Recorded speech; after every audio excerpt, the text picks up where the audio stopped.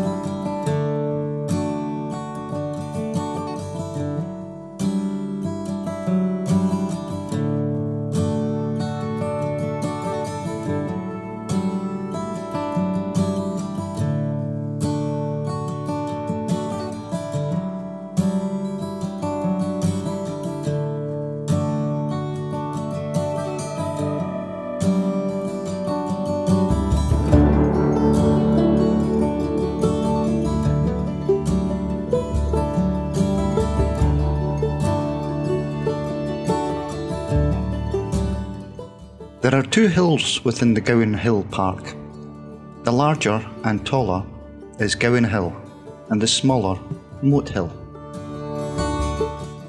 The Moat Hill is known locally as the Heading Hill, after its more sinister role as the site of a number of high-profile public beheadings in the 13th and 14th centuries. The most notorious of these were the beheading of Murdoch Stewart, Duke of Albany, on the 24th of May 1425.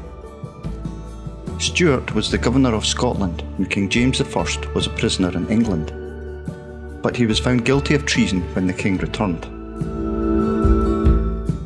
The Gowan Hill is part of a geological formation made from an extremely hard stone called quartz microgabbro, also known as whinstone in Scotland. During the last ice age, glaciers carried much of the surrounding landscape away, but found that whinstone too difficult to shift, and today it remains sticking out of the landscape. The steep slopes on the three sides is what makes the hill so defendable, and such a prized site for forts and castles for thousands of years. The building of Stirling Castle dates back to the 1500s, but archaeological excavation on the Moat Hill have uncovered evidence of an Iron Age fort destroyed by fire during the 1st century. There are two cannons on Moat Hill, pointing out over the River Forth and appearing to guard the city. From the top of the hill, there is a wonderful view of Forth Valley. To your left are the mountains of the Trossachs. The magnificent hills behind the Wallace monument are the Ochil Hills. The steep southern slopes are the result of a large movement in the Earth's outer layer. Around 300 million years ago, while Scotland lay near the equator, the land north of the Ochils rose while the land to the south dropped. This fault is still moving today and causes very small earthquakes. The large peak directly in front is Dymayat, named after Mate, a Celtic tribe living in the region in Roman times. Another landmark visible from this hill is the old Stirling Bridge. On the 11th of September 1297, Scottish forces under the command of William Wallace and Andrew de Moray defeated the English army under the command of John de Arne and Hugh de Gressingham. The battle, fought during the First War of Scottish Independence, known as the Battle of Stirling Bridge. The Scots were on the opposite bank of the River Forth, and the bridge was a wooden structure located to the left of the current 15th century stone bridge. On the morning of battle, the English began to move their troops, both horsemen and men, over the narrow bridge. Wallace waited until several thousand of the infantry soldiers and several hundred of cavalry were over the bridge before ordering his attack. The Scots quickly overcame the forces on the north of the river before going on to attack the forces moving over the bridge. The Battle of Stirling Bridge was a demoralising defeat for the English army, and showed that in certain circumstances an infantry force could overcome the power of the cavalry troops. Although a natural defensive position, the two cannons were never active on Moat Hill.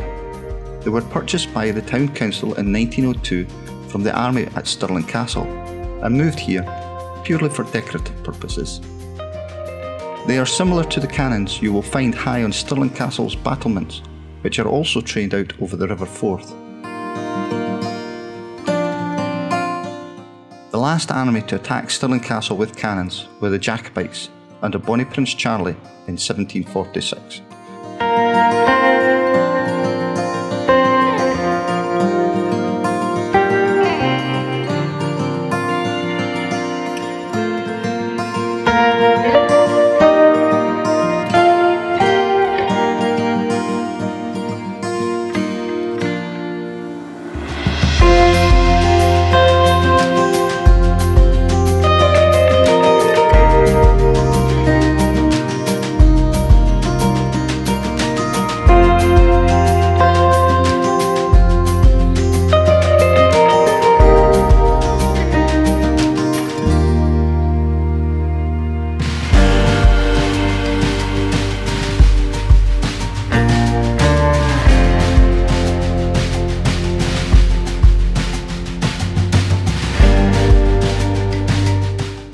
There has been a fortress of some kind at the current castle for at least 2,000 years.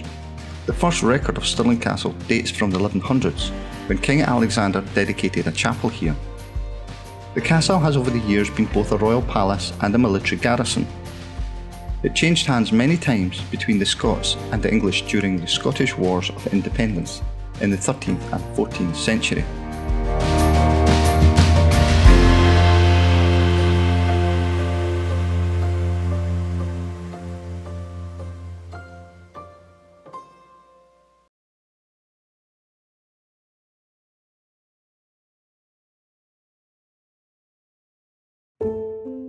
As you wander around the cemetery, you will notice the statues. The statues in the cemetery are statues of heroes of the Scottish Presbyterian Reformation, set up when the Valley Cemetery was opened. It was part of the educational and improving atmosphere of Victorian Stirling. There were even cemetery guides. The enclosed figure represents the traditional story of Margaret Wilson, who, aged 18, was executed by drowning in the Solway Firth for refusing to renounce her Protestant faith. She had no connection with Stirling. The monument avoids the horror of her death and presents a more sentimental Victorian idealisation of women. As we pass through the old kirkyard, notice the gravestones are in rows facing east where the sun rises and the last trumpet will sound. The earliest gravestone is 1597. Older stones have emblems of mortality, skull or hourglass, and immortality, winged souls and foliage. Many also have trade symbols of bakers, masons, weavers and other crafts. A reversed 4 is a symbol of a merchant. Many Stirling people set up their gravestones as status symbols while they were still alive.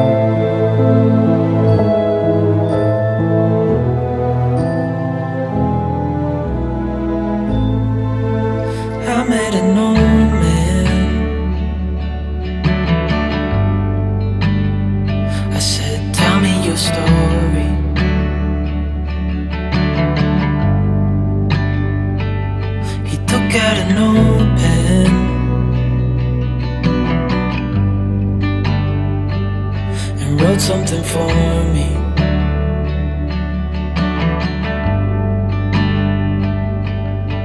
Then he kept walking on down the road,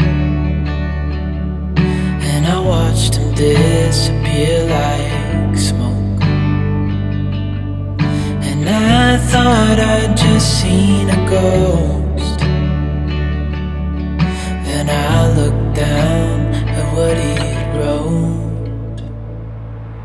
You said, son, when you grow up you'll be fine. I know you've got questions on your mind. Life is gonna happen one way or the other, whether you like it or not. Stop looking for the answers and you'll find what you've got.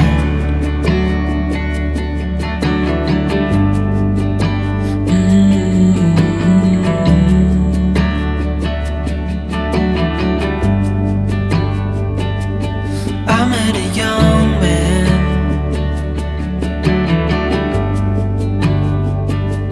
searching for glory.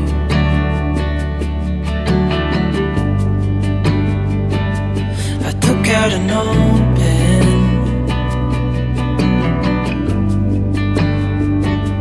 and wrote in my story.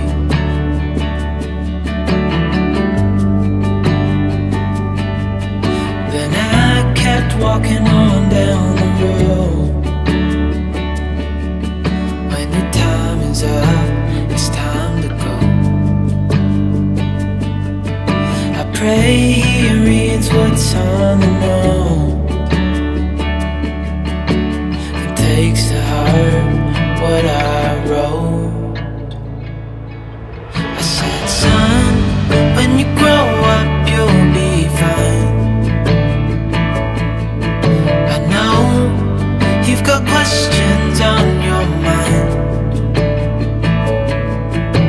Life is gonna happen one way or the other, whether you like it or not. Stop looking for the answer